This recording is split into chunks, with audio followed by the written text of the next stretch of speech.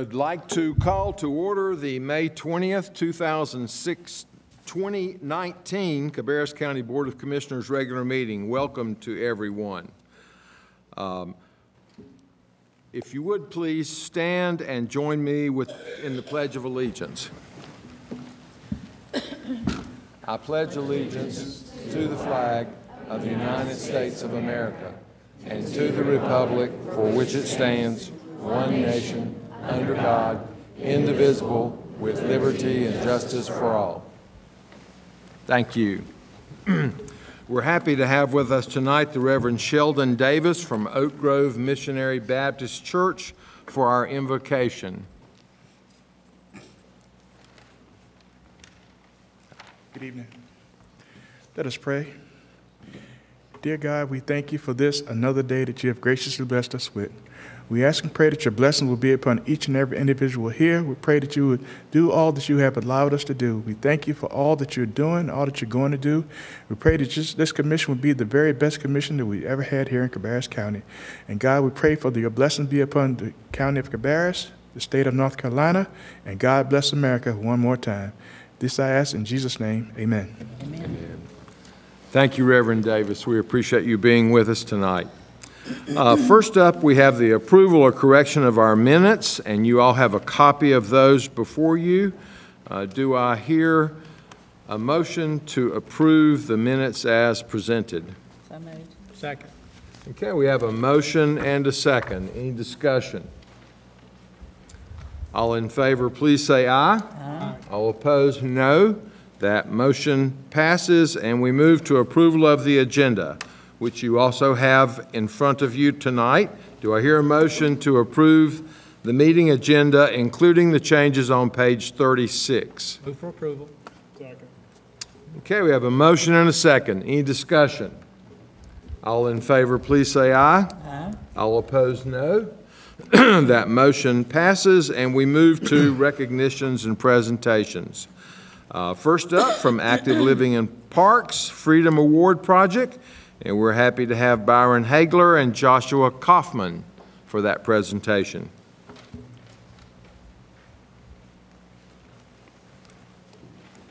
Good evening.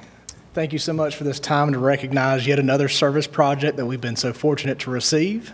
And I have Joshua Kaufman here to tell you a little bit about the details of that project and to recognize this individual. Thank you. Thank you all, and I'd like to have Jonah Hill come on up. Jonah's part of the Trail Life group here in the county, and he came to me about a year ago and was talking about doing a Freedom Award. It's the Trail Life version of the Boy Scouts, Eagle Scouts. And he mentioned about wanting to put in an orienteering course. And when we were talking, I was like, that sounds like a great idea because of all the technology and GPS, people just don't know how to use a compass to find their way around. So he came out, he put in 2 courses. The first one's a beginner, sort of like an intro of how to do it, how to get around in the woods. He put up 10 marks for that, and then he put in an intermediate course as well in the park. And so far I know we've had at least 4 other Boy Scouts, Girl Scouts, Trail Life, American Heritage use the orienteering in the past 5 or 6 months. And with that, I'd like to have recognize Jonah Hill for his Freedom Award project. And thank you.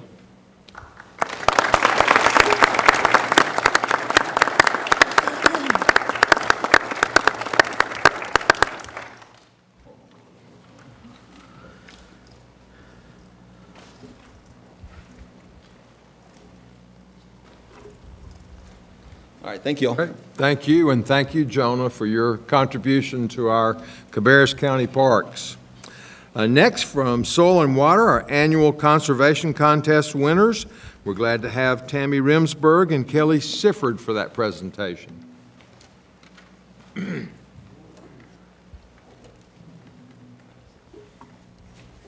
evening. Every year, Cabarrus Soil and Water Conservation District holds a conservation contest for grades pre-K to 9th grade. We actually added the pre-K through 2 this year. And middle and high school teams teens also have the opportunity to participate in the Envirothon contest. We would like to thank the commissioners and county administration for supporting the district so that these students can participate in these incredible learning experiences. This year we had 4 schools with 9 teams participate in Envirothon, and we also had over 2,000 students participating in the other contests in our district, area, and state competitions. Only a handful of those 23 winners could be with us tonight, but we would like to recognize them for all their hard work and also thank the teachers and administrators that helped to make it happen. So I would like to ask, first of all, if teachers or administrators are in the audience, if they could please stand or wave if you're already standing. Thank you. All right, and then I'm going to call up the students, and if parents or teachers would like to come up with them, they're welcome to do that. The first one is Isabella Stewart. She is our kindergarten bookmark contest winner, the first ever. She did a great job making her bookmark, and she is from Patriot STEM Elementary School.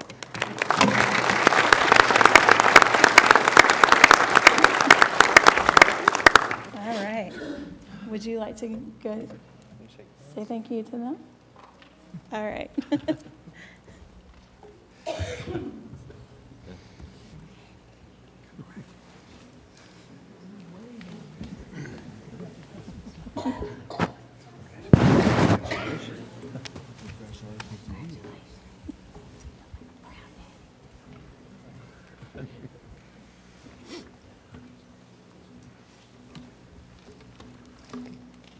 Thank you, Isabella.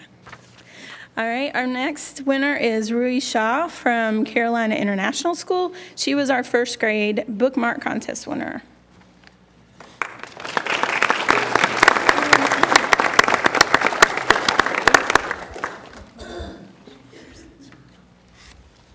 And these students already got their awards at our awards banquet, so this is their secondary recognition.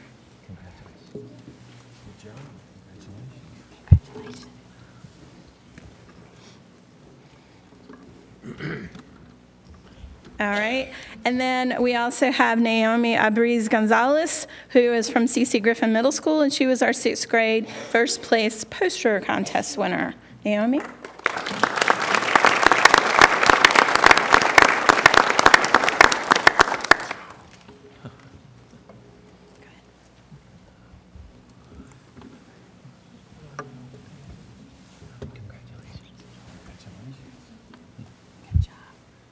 And I had 2 other students who said they were coming. Is Prit or Sarah? Did they make it? I don't think they did.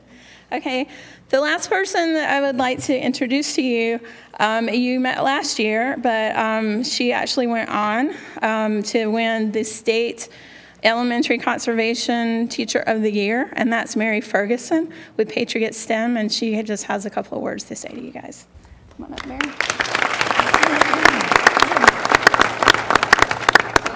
I'd just like to say thank you to the board for funding the Soil and Water Conservation Program. It's been an outstanding program for our school, for our kids to learn about how important soil is to everyone in our world.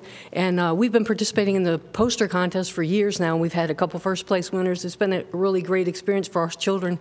And so when they opened it up to do the bookmark contest this year for K through 2, we were thrilled. We had all 1,100 kids in our school participate in this contest. And I know that Isabella had to be as surprised as I was to see her bookmarks at the banquet that night, and quite an experience for the students to be able to participate in that. So thank you.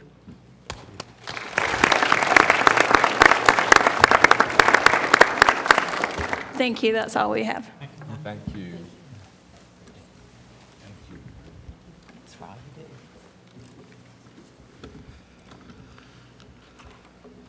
It's always a pleasure to have all of you with us. I was able to attend that awards banquet, and there are quite a few more outstanding young people involved in that program. And now we move to recognition of graduating members of our Youth Commission, and we're happy to have Tracy LeCompte. Good evening, everyone. My name is Tracy LeCompte. I'm the county 4-H agent, so it is my pleasure that I get to serve as the adult who gives leadership to the Cabarrus County Youth Commission. As a 4-H club, we focus on citizenship, civic action, and education, learning more about local government. And you all know this because we've worked directly with you. So thank you all for your support in this, not only to our commissioners, Commissioner Kiger especially for being our liaison to this committee, to Mike Downs for his constant support of the 4-H program overall and here with the Youth Commission, but also through the various county partners that we've met with. The youth commissioners and I have trucked all over the county, learning all kinds of different things through our departments and our community partners. So thank you all for offering this learning experience to our high school youth. We currently have 14 members on the board this year. 6 of them are graduating. We have 2 that their terms are expiring. So we are currently seeking youth from all area high schools. You can apply on the Cabarrus County website on the Youth Commission page there. So we look forward to having new applications for rising high school students. So that includes all the 8th graders that are out there that want to be involved in the community, and we look forward to those applications. With that, I will turn it over to our current president, Avery Calkins, if you'll come up, and she will address you. Good evening, everyone. The first thing I would like to do is thank the commissioners for giving the Youth Commission this amazing opportunity. Not only has this program opened our eyes to the behind the scenes in Cabarrus County government, but has also provided us with so many amazing connections and opportunities. I would also like to thank Ms. LeCompte for all she has done for the Youth Commission, such as planning our monthly meetings. This past year, Youth Commission has visited facilities such as the County Jail, Human Service Center, and the courthouse. We also have been able to sit in on every single Board of Commissioners meeting. This past year has been great feedback-wise, as we are able to represent the youth of Cabarrus County by sitting in on the Census Committee and County Strategic Planning meeting. Through these things, the youth commissioners have learned the ins and outs of our local government and exactly how things are run in Cabarrus County.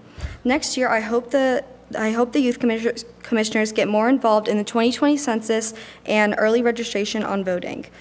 Over the past 2 years, I enjoyed my term, and it has been an honor serving and working with all of you. Now I would like to invite up our rising seniors and outgoing members to share their future plans.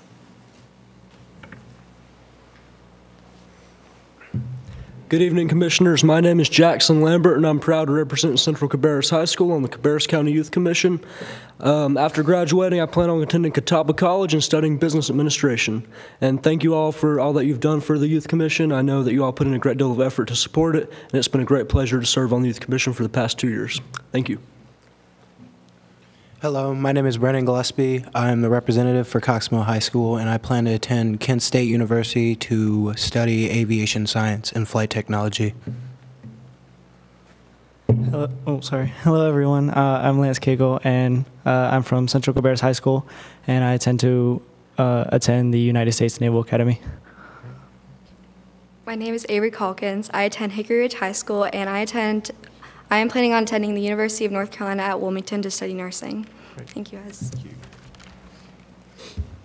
Okay, thank you so much. We appreciate everything that you have done for us to help us over the years. It's been great having you at the front with us.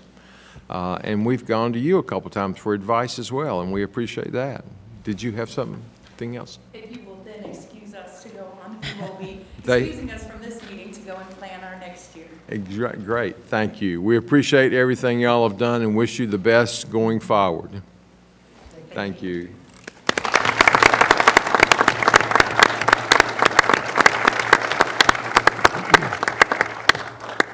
Next, we are happy to have Marcella Beam from the Cabarrus Health Alliance for the 2018 State of the County Health Report. Yes, sir. Do you all have copies? I've brought some for you if you don't have them. All right, perfect. Buried in my mailbox. I got my mail.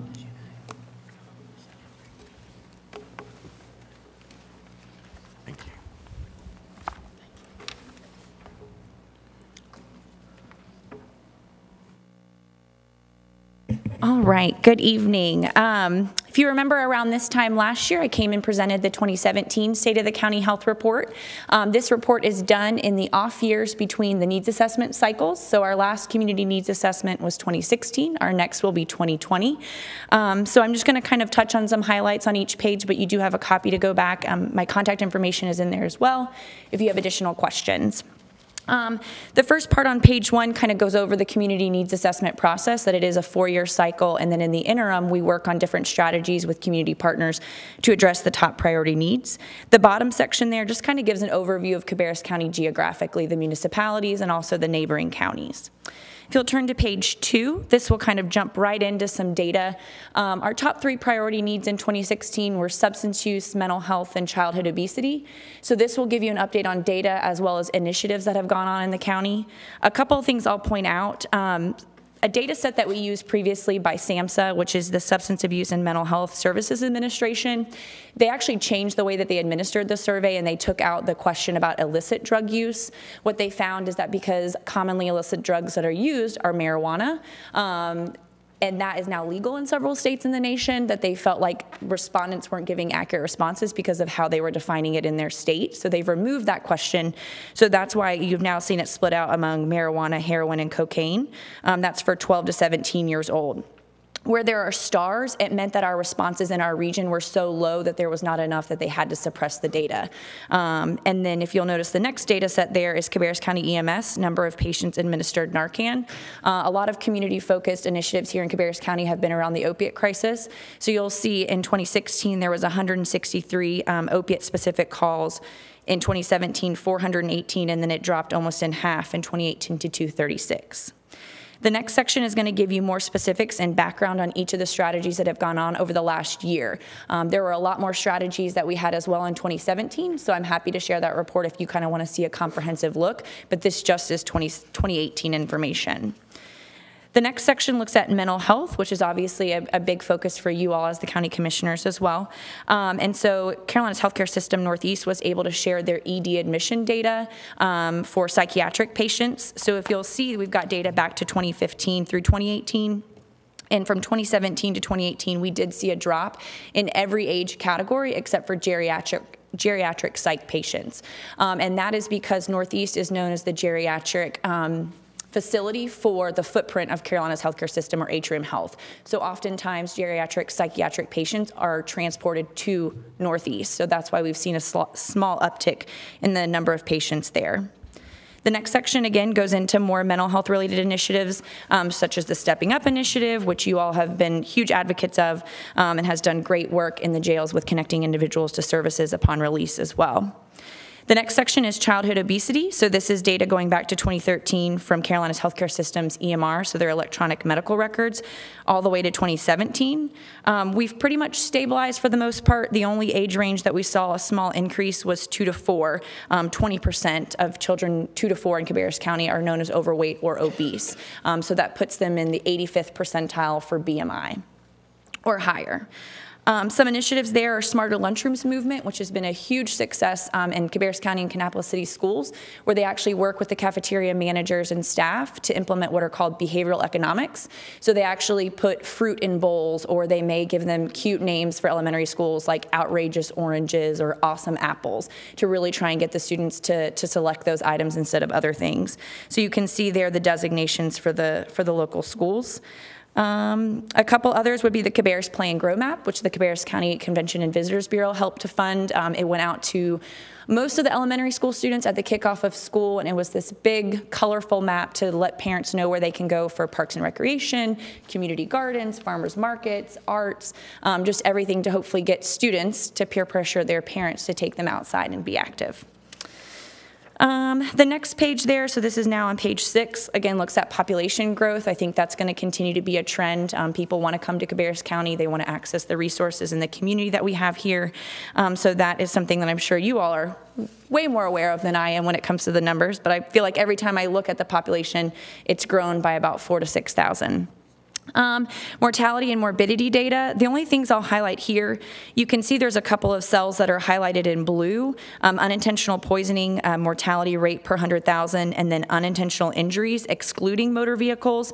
The reason those are highlighted in blue is they do include opiate-related overdose deaths. So we did see an increase in both of those categories. From 2017 for unintentional poisoning mortality, it was 13.8, and then it jumped to 19.6.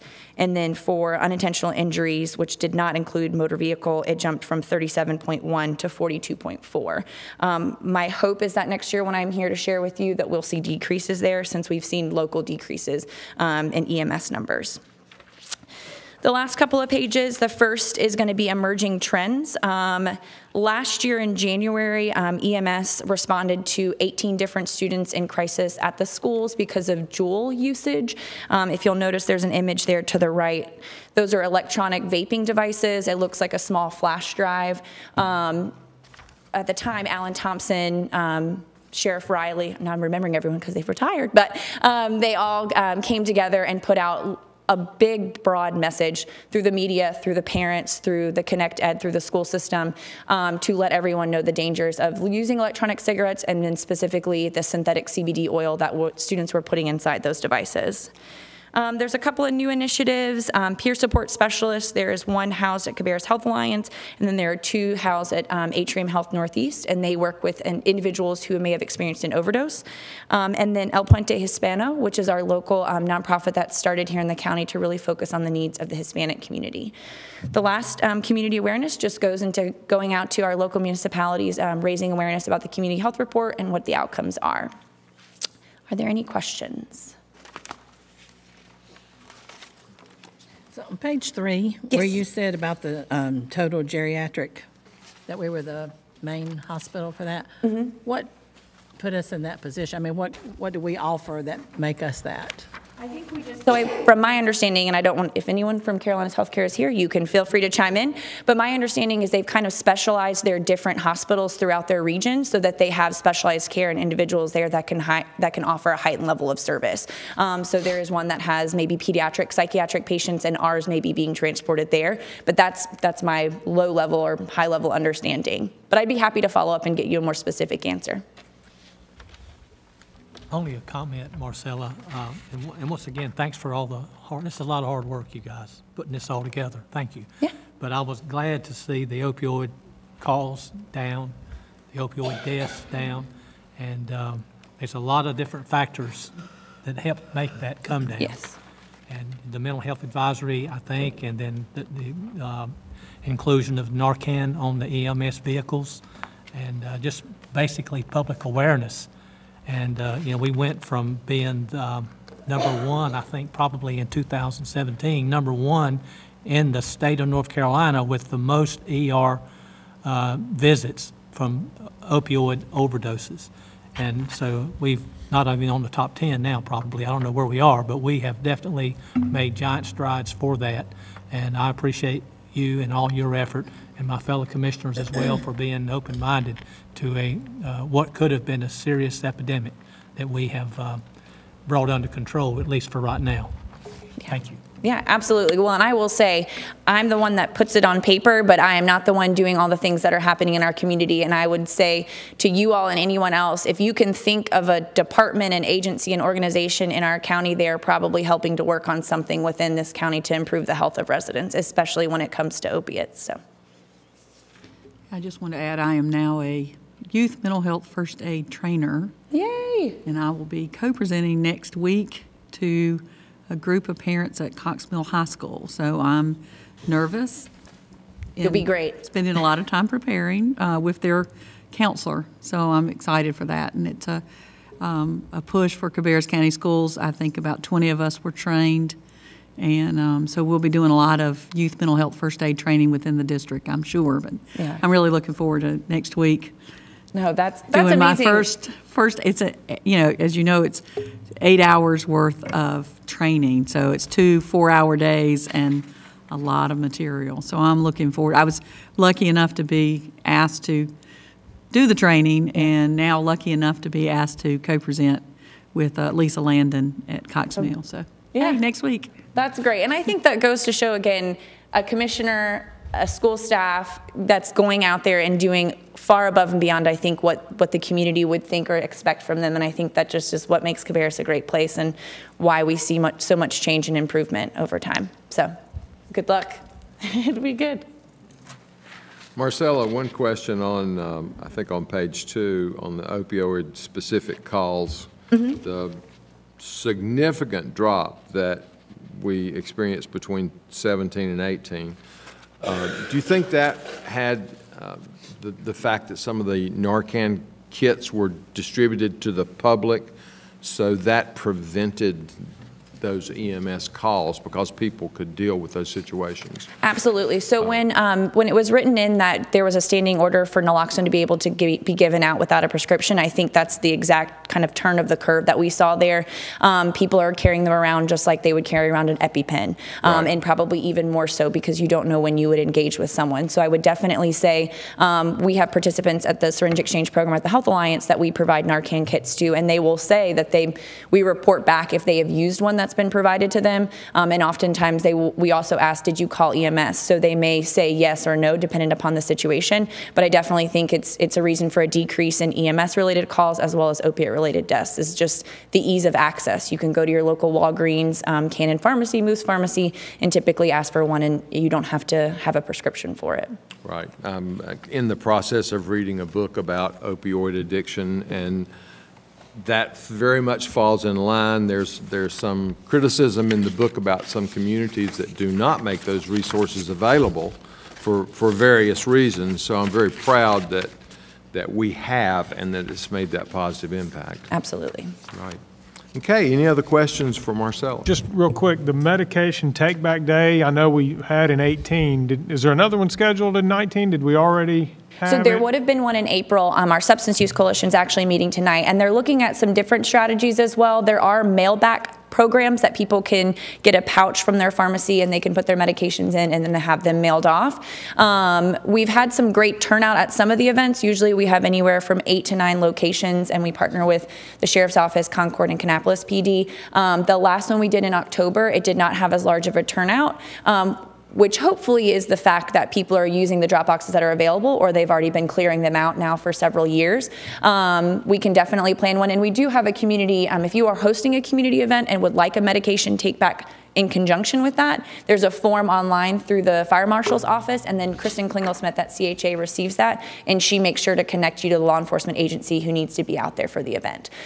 So even if we don't have a DEA take back one, we are always open to hosting them along with other community events. Great, thank you. Great. All right. Thank you so much for being with us, and thank you for the report. Absolutely. Okay, we move now to item 5 from Human Resources. One of the things that we brag about in Cabarrus County is the fact that we have such qualified and experienced staff. The downside of that is when we have people that have been with us for so many years, they've earned the opportunity to retire and leave us. So we don't like that part. We like it for them, but not for us.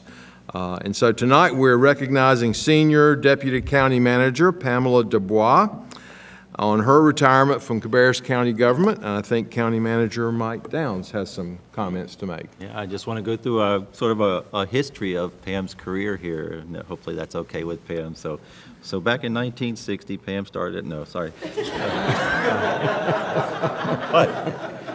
Pam graduated from the University of South Carolina with a degree in accounting. She moved on after that to become a CPA, a licensed CPA in 1990, right?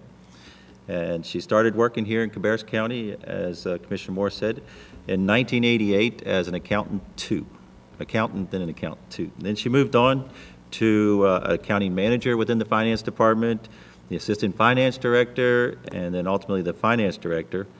And then we got smart and moved her over to the county manager's office, and she was a deputy county manager, named that in 2004 of administration, and then now, as she will be retiring, she is the senior deputy county manager in charge of all different departments and the budget and all sorts of things there. But Pam started as a CPA, and as a CPA, and when she came to the county, she helped the county become very stable in its financial as a financial institution. She implemented and was the creator of our rolling 5-year plan that we still use today. It's been many years, and it's been one of the major tools that we use in our budgeting process.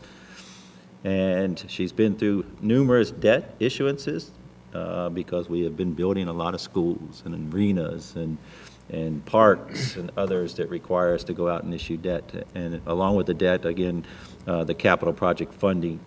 Through her leadership, Cabarrus County has earned the Government Finance Officer Association's Distinguished Budget Presentation Award for 16 consecutive years, and the GFA Certificate of Achievement for Excellence in Financial Reporting for 29 consecutive years. So 29 of Pam's 30 years we have won that award. She serves on the North Carolina Association of County Commissioners Committee, where she advises other counties on their financial best practices, and the North Carolina Finance Certification Program, from which she received her certification in 1994. She obtained her GFOA of the United States and Canada Certified Finance Officer Certificate in 2001. She currently represents Cabarrus County on the Cabarrus County Convention and Visitors Bureau, and is currently serving as the president, right, or the chairman of the board, yeah, so for a few more months. She's been back here in Cabarrus, and she's a staunch advocate for our employee health programs, our health and wellness programs.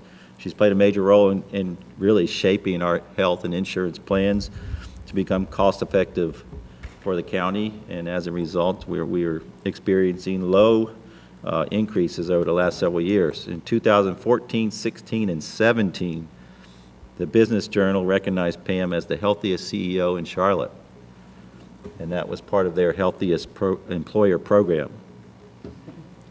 And she's been involved and is involved in her local community. She's, again, served 5 years on the Conventioners Visitors Bureau, the Mental Health Advisory Council. She's a past president of the Government Finance Officers Association.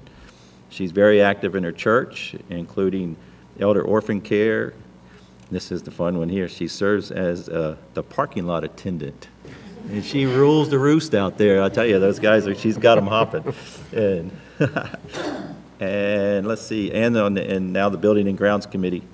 She has a passion about causes ranging from veterans to ALS or Lou Gehrig's disease, animals and children, and especially those with special needs. And she can be found volunteering in numerous groups and looks forward to continuing these passions as a retiree. And she is truly the definition of a servant leader. I'm not going to cry either, but we've been together for 31 years, so she's family as well. And I just thought of some words: a friend, which is probably the best one, a teacher, a mentor, a giver, and a leader. So with that, I'll turn it back over there to you. Congratulations, Pam. Great. Thank you for those words. As you can tell, Pam has made a great contribution not only to Cabarrus County government, but to Cabarrus County as a community and all those people that associate with her. And now Commissioner Honeycutt has a presentation for you. Well, how many of these have you seen given away? A few. A few. Yeah. Well, we have one for you. In recognition of your 31 years of service to Cabarrus County and the citizens, your own special clock. I don't think it has an alarm on it, so you won't have to worry about having to get up. So, and the way I hear this relationship is that you are his work wife. Yes. And they coordinate and keep him in line, right? That's for sure. We try.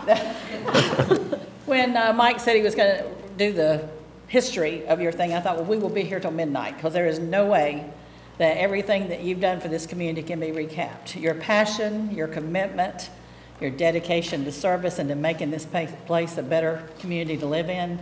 Your footprint, your handprints will be on here for a long time to come, and you've made it better for all of us. And as a commissioner who has had the opportunity to work with you this way, I've had always complete confidence in the financials, and that is a big relief, and I say that probably all of us feel the same way. and we're going to miss you, but we wish you the absolute best, and you know where to find us every first and third Monday.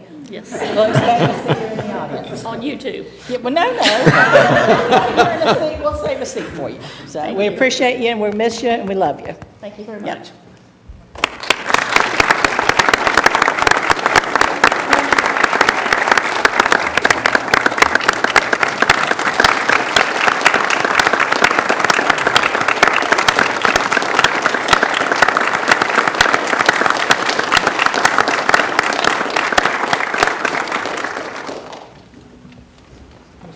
I'd like to make a quick comment, if I could. Are you going to She's speak? got a video for us. So. Oh, a video. Well, that's even better. I'm a little I'll wait. smarter than Mike. I'm not talking. Yeah. Go ahead.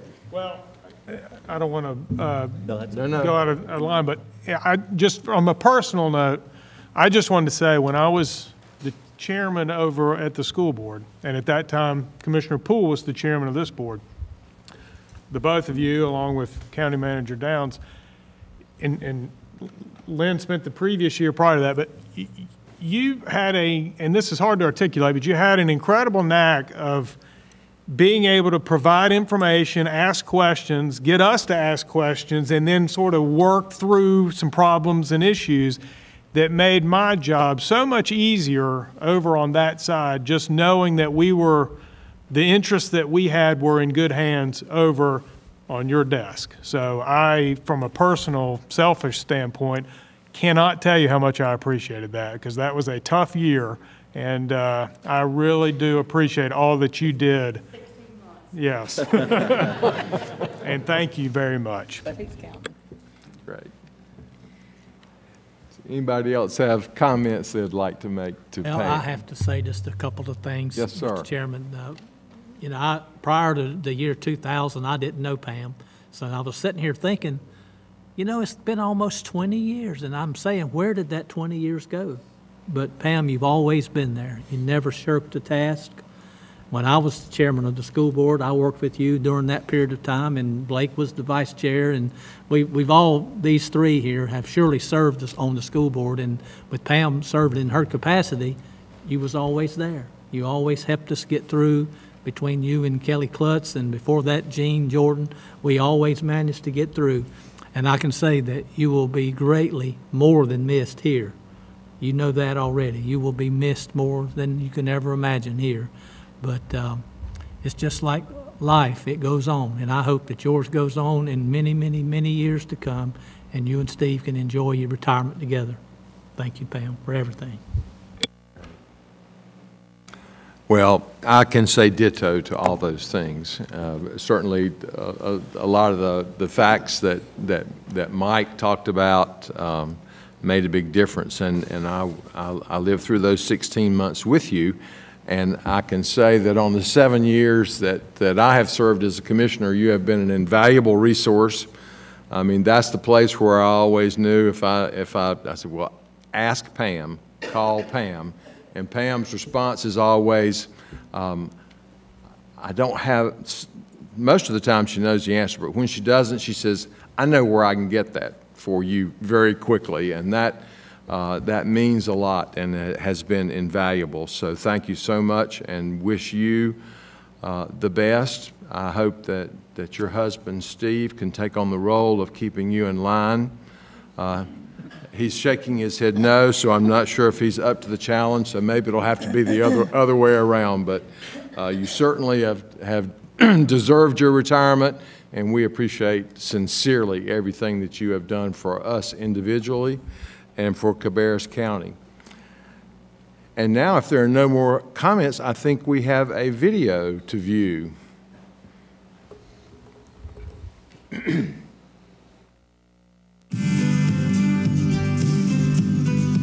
Good evening. I want to take this opportunity to thank the citizens of Cabarrus County for allowing me to serve them over the past 30 years. It's been an honor and a privilege. Cabarrus County will always be home for me, and soon I will be starting a new chapter of my life. I am grateful for the support of the community, the commissioners, and the staff and management of Cabarrus County. This county cares what goes on in local government.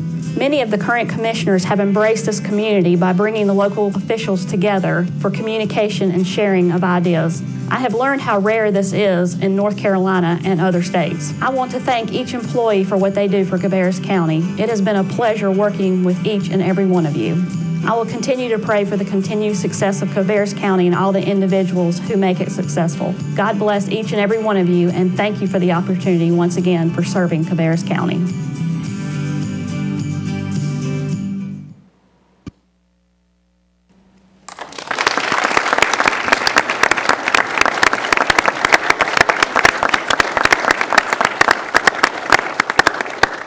Thank you, Pam. That was very nice. You were very smart. The rest of us had to hold back our emotions, and you were able to do it in a different way. Okay, and I think that Donna Carpenter from the Convention and Visitors Bureau has a presentation for you as well. Just a very quick one. While all the tears are happening, I had to redo this. I want you to open it really quick. We care so much about Miss Pam. Pam has brought to the Convention and Visitors Bureau Board of Directors a sense of urgency and making sure that we are always open and that our books are right. She's taught John Mills a million things. John is really, really happy that she's there. And unlike you all, you're getting ready to say goodbye. Well, our gift to Pam today, and I would like to put this on her so she can take her, you can take your badge off now. I'm just kidding, you don't have to take Yeah, she's still got a few days left. We have a, yeah, okay. We have a new name tag. We've never done this for anyone else, actually. Only staff has this. But Pam now has an official name badge for the Convention and Visitors Bureau in that she is our lifetime volunteer at the Cabarrus CVB. So, there you go, Pam. So thank you very much, and thank you, Pam. We love you. Great. Thank you, Donna. Okay, we are happy to have Tony Miller with us for a Memorial Day proclamation.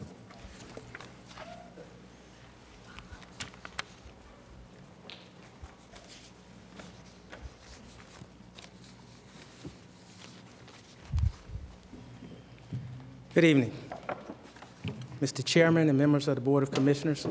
On behalf of Veteran Services, I'd like to say thank you for this opportunity for the Memorial Day Proclamation for 2019. Whereas our ancestors shaped the structure of our political system, laid the groundwork for higher discoveries in science and medical research, started long-lasting traditions that enriched our heritage and fought in wars so that future generations would have freedom. And whereas it is important to cherish the memories of our friends and family members who have died and to remember their contributions toward making our lives better. And whereas the veterans who fought and died for our country helped preserve the freedom and rights guaranteed to all people under the U.S. Constitution. And whereas on Memorial Day, Americans remember the enormous debt of gratitude we owe to our veterans who have lost their lives in the defense of freedom and pursuit of peace, and we reflect on the past and renew our patriotism so that we may continue to live in freedom and seek peace, that our veterans will not have died in vain. Now, therefore, be it proclaimed that the Cabarrus County Board of Commissioners do hereby recognize May 27th, 2019 as Memorial Day 2019. And Cabarrus County and urges all residents in the county to take time on this special day of remembrance to honor those who have sacrificed and died to improve our quality of life and to strengthen our nation. Adopted this 20th day of May 2019. Mr. Chairman. Great. Thank you. Do I hear a motion to adopt the proclamation for Memorial Day 2019? Motion to approve. Second. Okay, we have a motion and a second. Is there discussion? Hearing none, all in favor please say aye. Aye. All opposed, no. That motion passes. Thank you. All right, and I just have a little history I would like to share about Memorial Day also. Memorial Day is an American holiday observed on the last Monday of May, honoring the men and women who died while serving in the U.S. military. The Civil War, which ended in spring of 1865, claimed more lives than any conflict in U.S. history and required the establishment of the country's first national cemeteries. It is unclear exactly the first official Memorial Day, the first national celebration of Memorial Day, originally known as Decoration Day, took place May 30th, 1868 at Arlington National Cemetery. It is unclear where exactly this tradition originated. Numerous different communities may have independently initiated the memorial gatherings. Nevertheless, in 1966, the federal government declared Waterloo, New York, the official birthplace of Memorial Day. Waterloo, which first celebrated the day on May 5th, 1866, was chosen because it hosted an annual community-wide event during which businesses closed and residents decorated the graves of soldiers with flowers and flags. Also, on behalf of Memorial Day, one of my neighbors, they shared a story with me in reference to their nephew.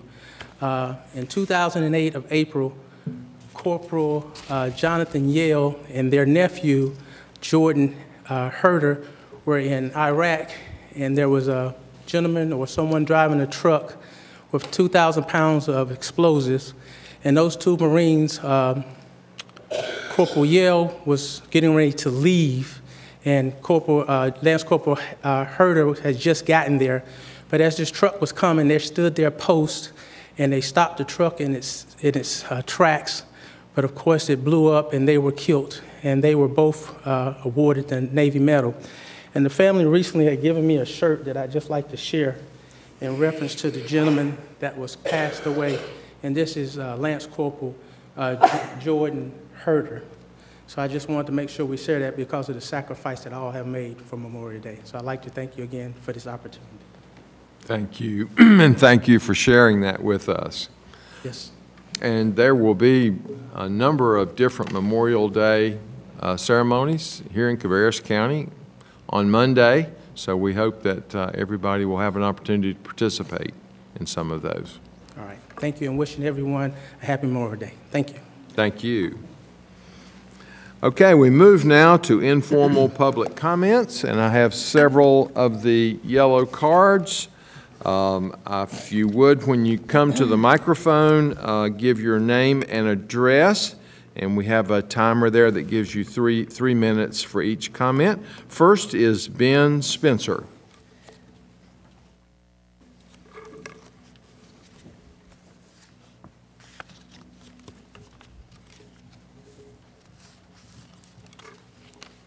Good evening. My name is Ben Spencer. I live at 6123 Village Drive Northwest in Concord. I'm a 19-year veteran teacher of Cabarrus County Schools. I spent my first 17 years at Northwest Middle, and I've spent the last 2 years teaching at Harris Road Middle School. During the 2008-2009 school year, I had the privilege of serving as the teacher liaison to the Cabarrus County Board of Education. That experience made clear to me the difficult choices that often face our elected officials.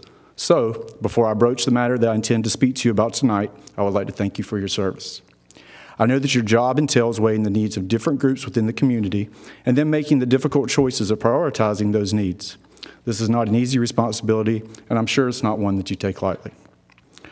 According to niche.com, of the 115 local education agencies in North Carolina, Cabarrus County is currently the 10th largest, serving just under 32,000 students. According to the U.S. Census Bureau, Cabarrus County is the 13th wealthiest county in North Carolina when taking into consideration per capita income, and ranks 7th when considering median household income. Despite that, Cabarrus County ranks 36th in local teacher supplement pay. This according to the North Carolina Association of County Commissioners.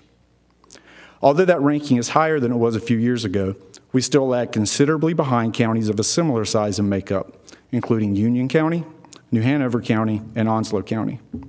Teachers in Cabarrus County make 69% of the average supplement afforded teachers in Union County, 79% of the average supplement afforded teachers in New Hanover County, and 73% of the average supplement afforded teachers in Onslow County. I have long taken great pride in teaching in Cabarrus County. Despite the incredible population growth that I've seen during my nearly 2 decades teaching in the county, I have always felt that my county was one that rose to meet the challenges of an ever-changing and growing community. That being said, I, like many of my colleagues, have become increasingly frustrated by the slow pace with which our local government has moved to ensure that teachers in Cabarrus County are paid on a level commensurate with teachers in counties facing similar challenges. As the years pass and we continue to lag behind our counterparts, our schools suffer as the accrued loss of quality teachers to nearby counties continues to build. Later this week, Dr. Louder will present to you the recommendations of the Cabarrus County Board of Education regarding increasing supplemental pay. As both a parent with a child in Cabarrus County schools and as a teacher in the school system, I ask you to heed the recommendations of Dr. Louder and the school board and give teachers the full amount proposed. Please don't let another year pass without meeting the needs of our teachers in schools. Thank you. Thank you.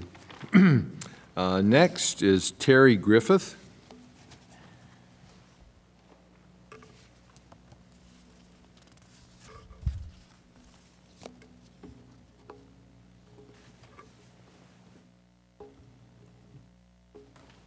Good evening, Commissioners. My name is Terry Griffith. I live at 817 Oak Trail Circle, Concord, North Carolina. I want to thank you for your time. I know that it takes a lot of time for you guys to do all the research, to talk to all the people, to listen to all the comments, and we really appreciate that. With Charlotte Mecklenburg having proposed a hike in their teacher supplement to make it the highest in the state, I am concerned as a veteran teacher that Cabarrus County will no longer be competitive with Mecklenburg County in the teaching market.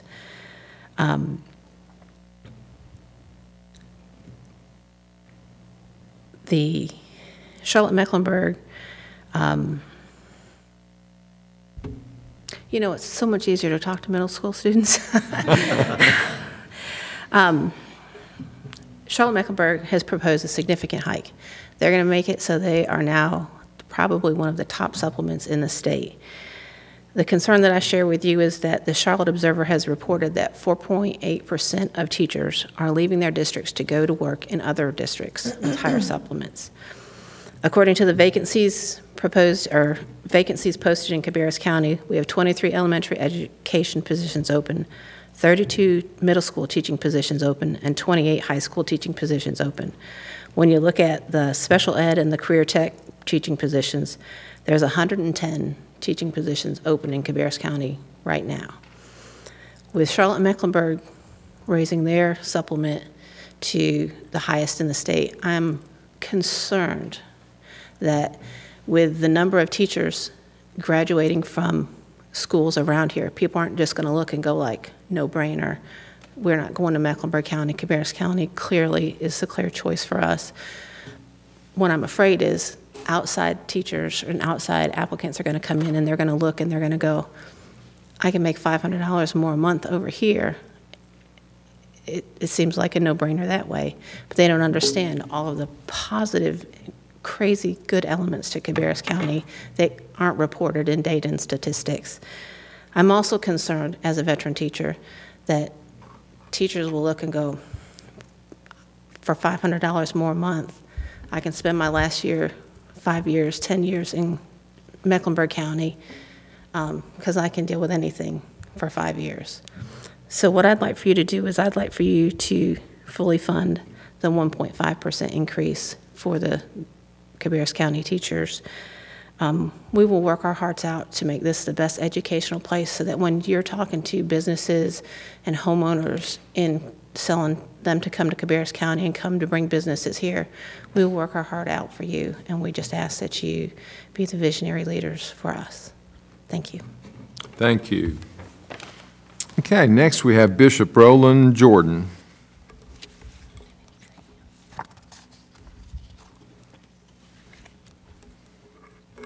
Good evening, Mr. Chairman, board, citizens, I greet you in Jesus' name.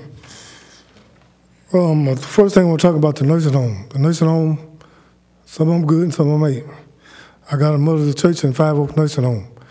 The whole total her hospice, she's in the right mind. She's 98, but she's more sharper than I am. I got a little bit of dementia, and she got dementia, but hers is better than mine. And I went to the police, went to the sheriff department. The sheriff said, well, the police ain't gonna do nothing. They weren't gonna do nothing. That's bad. We got these people here, got the good position, and won't do their job to protect and serve our people. I called the lawyer, Mr. White, for social service. He called a couple of times. Then I called back, had a more word with him. Mr. Downing, he'd been busy. I called him, get an appointment with him. Been about 2 weeks now, I think. I ain't heard nothing from him. So I need some action done on that, you know. I'm planning on suing. I don't like to sue. The Bible says I can sue my enemies. And on that school, it's good that no one be left behind, but I was slow in school, and I had special help. Some of my kids need special help. Graduate from school, can't hardly read. I expect them to get a job. You know, you need more substitute teachers there. That's very important, you know. And at school, I'm still working on prayer back. I ask for your support on that. That when you took prayer out, a lot of violence, a lot of wrongdoing was going on. So we ask you, whatever you can do, support that, please do.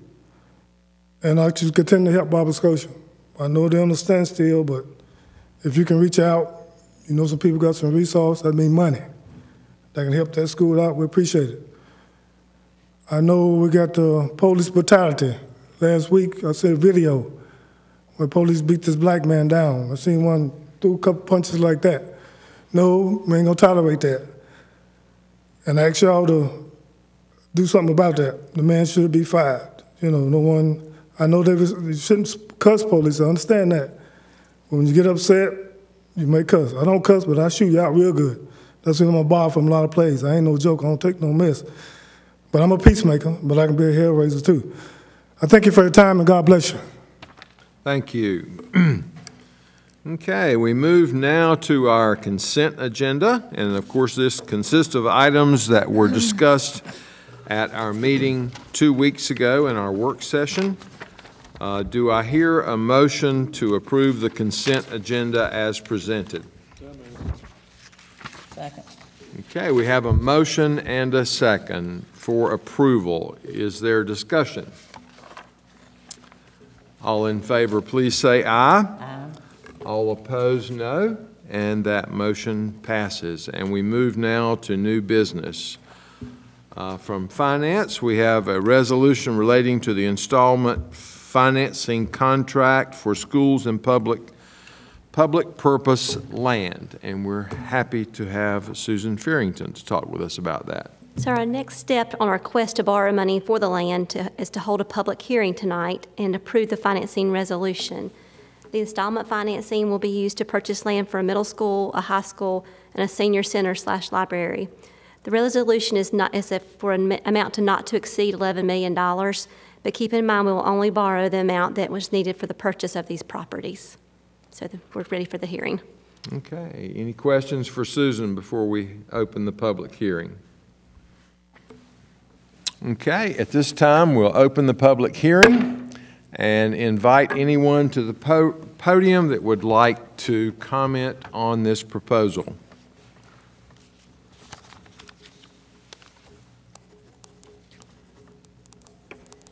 Seeing no one, we'll close the public hearing. And let's see, you need a motion to approve tonight, right? To approve the resolution. To approve the resolution. Okay. Commissioners, what's your pleasure? Mr. Chairman, I'll make a motion that we approve the financing resolution. Great. Okay, we have a motion. Do I hear a second? Second. Okay, we have a motion and a second. Any discussion or questions? Okay, if there are none, all in favor, please say aye. Aye. All opposed, no. That motion passes. Thank you, Susan. Okay, now we move to item G2 from the county manager, presentation of the proposed fiscal year 20 Cabarrus County budget. And I'll turn. Can I yes. have that book? She says mine's beside a mic. Did you need that mic? What's that? Is The that big your book. Mm-hmm. Is that your This book? one? Mm-hmm. Is that your I don't know. She says Oh, why'd you put it over here? I don't know. You're going to read it while he's talking. Yeah, I'll go slow. I like to follow the budget message when you're doing it. Okay. Sorry. Okay. Honorable Chairman and members of the Board of County Commissioners, it is my honor and privilege to submit the recommended Cabarrus County General Fund budget to you for fiscal year 2020. Staff prepared this budget in accordance with the general statutes of North Carolina and the North Carolina Government Budget and Fiscal Control Act. The Board of Commissioners' mission, vision, and goals continue to provide direction to staff in the creation of this comprehensive and balanced budget. This proposal aligns with the 7 priority areas identified during the Board of Commissioners retreat in February, which include planning, growth, and economic development, communication and transparency, enhanced programs and excellent public service, public safety, transportation, education, mental health, including substance abuse. Acting under the board's guidance and utilizing responsible planning and budgeting, we have improved services, enhanced partnerships, and monitored unnecessary program expansion, all while maintaining the excellent quality of our residents that our residents expect. As presented, the fiscal year 2020 general operating fund is $269,805,596, which represents a 5.26% increase in spending over the fiscal year 19 adopted budget. Projections indicate that property tax revenues will increase by $6,426,210, or 3.9%. And sales tax revenues are projected to increase by $4,478,539, or 2%. Highlights of the fiscal year 2020 proposed budget include additional debt needed. Additional debt service is needed for land purchases for the new Cabarrus County schools, including a middle school and high school. Land is also needed for a library and senior center in the western portion of the county. The debt service projected for these land purchases is $8.5 million over 7 years. The first payment is for $1,478,700 is due in fiscal year 20.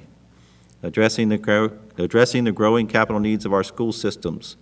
2 new schools are currently under construction in Cabarrus County with projected openings in August of 2020.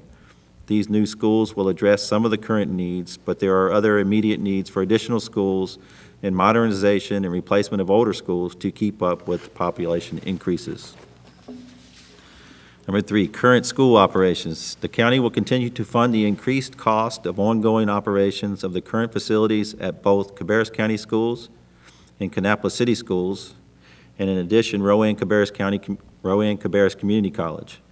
Continued operations include costs for locally funded positions and benefits, utilities, teacher supplements, and non-certified positions. Continued operations increased by 4.3% for Cabarrus County schools and Kannapolis City schools, 16% for Rowan-Cabarrus Community College due to the operations and the opening of the Advanced Technology Center. The proposed budget will also increase the local salary supplements to 8.25%. Number 4, creation of the new positions for Cabarrus County departments to meet additional demands. Human Services requested 7 positions to help as case volume and case complexity continue to rise, along with the implementation of the Helping the Underserved, Beloved, and Belong, the HUB program that we're familiar with. The HUB program brings governmental, nonprofit, and faith-based agencies together to meet the demands of our growing community's unique social needs. Infrastructure and asset management requested a maintenance planner to assist with renovations of current county facilities to accommodate new or growing services, as well as the transition from new construction projects to preventive maintenance and planned maintenance efforts.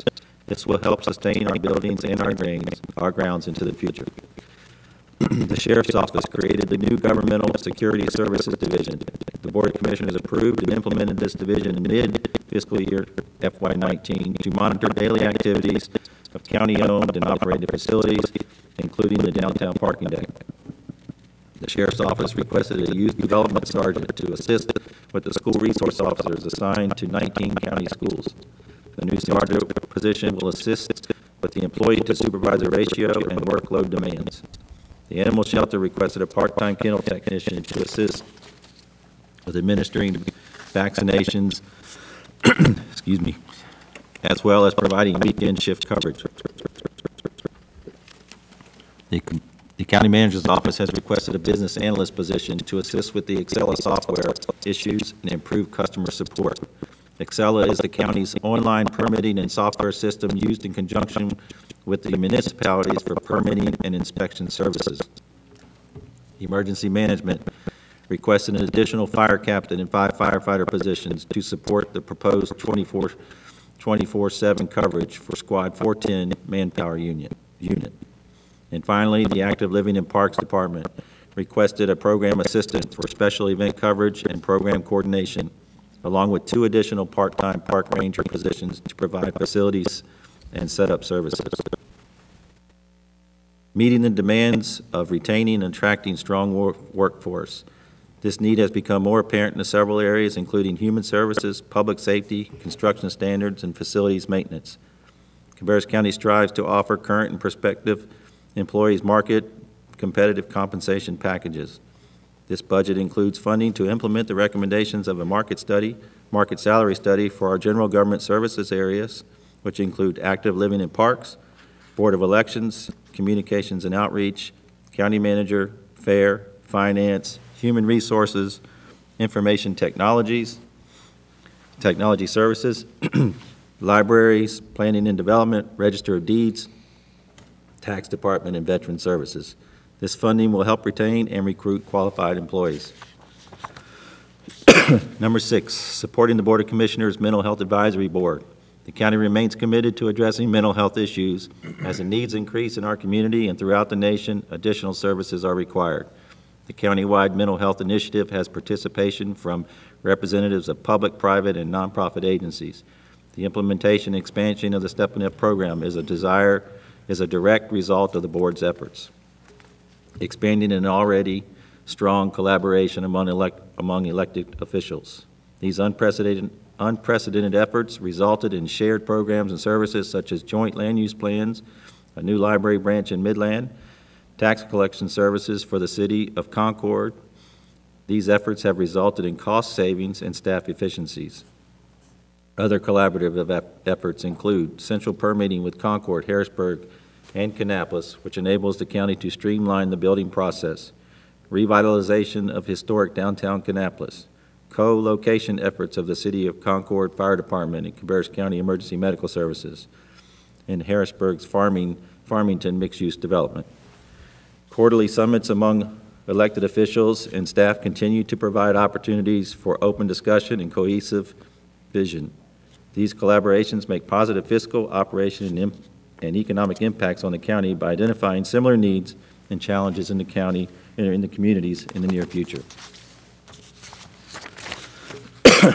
This budget addresses the Board of Commissioners' priority areas. It creates investment in programs and services which result in an investment in our community and a strong commitment to our future. Based on the 2018 U.S. Census Bureau's latest publication, the county continues to grow with an estimated population of 211,342 citizens, and Cabarrus County maintains its rank of 11 out of 100 counties in population. This growth in population continues to affect capital and operational needs for both schools and county services. For several years, we have delayed necessary maintenance on county and school facilities. The proposed FY20 budget addresses some of these needs. It does not, however, help fund completion of deferred maintenance projects for the schools or the county. Therefore, I recommend that for the fiscal year 2020 budget to include an ad valorem rate of 74 cents. Which is a 2-cent increase over the current rate of 72 cents. The additional revenues generated from this proposed tax increase address some of these needs in FY20. In FY21, the revenues will help fund the operational needs for the 2 new Cabarrus County schools scheduled to open in August 2020. The county and school needs are extensive. Future investment in our community is required to maintain facilities and improve our services.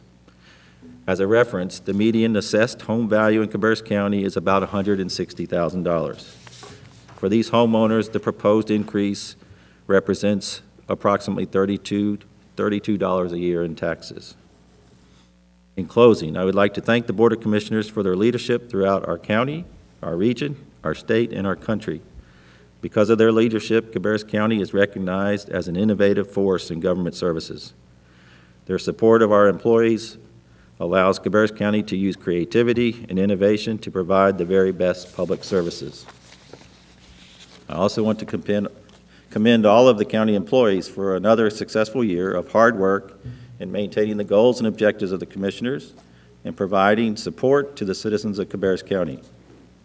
I want to specifically thank our budget manager, Kristen Jones, our budget analyst, Lauren Tiara, our senior deputy county manager, Pam Dubois, our finance director, Susan Farrington, our deputy county manager, Jonathan Marshall,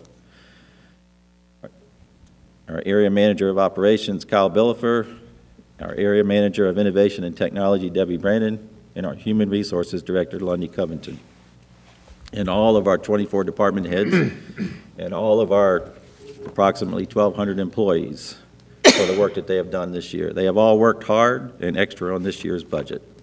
Respectfully submitted, Mike Downs.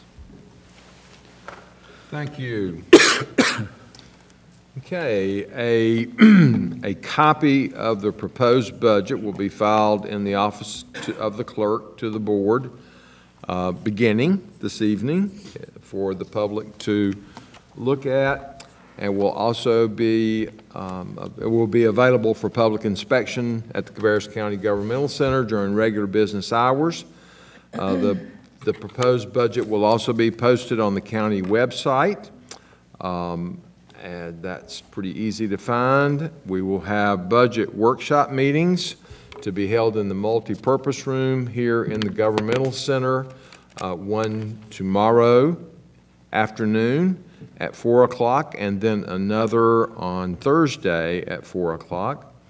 And then we are scheduling a public hearing on the proposed budget to be held on Monday, June 17th at 6:30 p.m. or as soon thereafter as persons may be heard. And I don't think that requires a motion. I think just an announcement of such. Is that correct? Schedule the public hearing? We do? Okay. So then I would entertain a motion to schedule a public hearing on the proposed fiscal year 2020 Cabarrus County budget for Monday, June 17th, 2019 at 6:30 p.m. Second. Okay, we have a motion and a second. Any discussion? All in favor, please say aye. Aye. All opposed, no. That motion passes.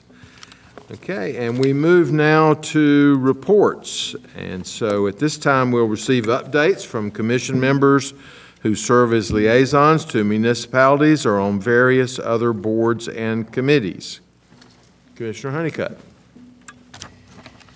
The Senior Center Advisory Council always has great activities going on, and so they give me updates periodically to give to you. The Older Americans Month is May. The theme for 2019 is Connect, Create, and Contribute, and the activities wrap up with a smoothie spinoff. Not sure what that is, but it sounds interesting. May 29th, 12:30 at the Concord Senior Center. Sign up by May 24th. Their annual talent show with the Council on Aging is Wednesday, June 5th at 12:30 at the Concord Senior Center. Talent show is free. Lunch is $6, and you need to RSVP by June 29th. There's an archery tournament on June 27th. An iFly experience. That should be fun. On Tuesday, June 25th, 11:30, $45 per person, includes lunch, instruction, and indoor skydiving, flying with high flight. And then the last is Twilight League's Bocce Cornhole Shuffleboard play begins on July 8th, Monday at 5:30 through September 9th. So if you have an interest in any of those, contact the Senior Center, and they'll be glad to hook you up. Great, thank you. Any other reports? Okay, I will point out that we have a number of vacancies on various county boards and committees. Those are listed on our website, so we would encourage folks that are interested to contact our clerk or submit the application online if you would like to serve on one of the county boards or committees. And we move now to general comments from board members. Commissioner Tiger. Mr. Chairman, I've got two notes of a congratulatory nature. Concord resident and Cannon School graduate Anna Redding was invited to and participated in the very first Augusta National Women's Amateur Golf Tournament in Augusta, Georgia in April. Invitation was based on world amateur ranking, and only about 70 women participated. So that was a phenomenal achievement for her. Anna plays her college golf at the University of Virginia, where she just recently graduated. And also, 2015 Cannon School graduate Will Gordon was named the Southeastern Conference Player of the Year for men's golf. So Will plays at Vanderbilt University, where he also recently graduated. So that is a pretty phenomenal achievement for, if you know, the quality of golf in the Southeastern Conference is as good as anywhere. So that's a great honor for him and great achievement for two people with ties to Concord and Cabarrus County. So congratulations to those two. Thank you, sir, and congratulations to both of them. Any other general comments? Okay, hearing none, we do have need of a closed session tonight. So at this time, I would entertain a motion to go into closed session to discuss pending litigation, economic development, and acquisition of real property as authorized by North Carolina General Statute 143-318.11 A3, 4, and 5. Second. Okay, we have a motion and a second. Any discussion? All in favor, please say aye. Aye. All opposed, no. We are now in closed session. Thank you.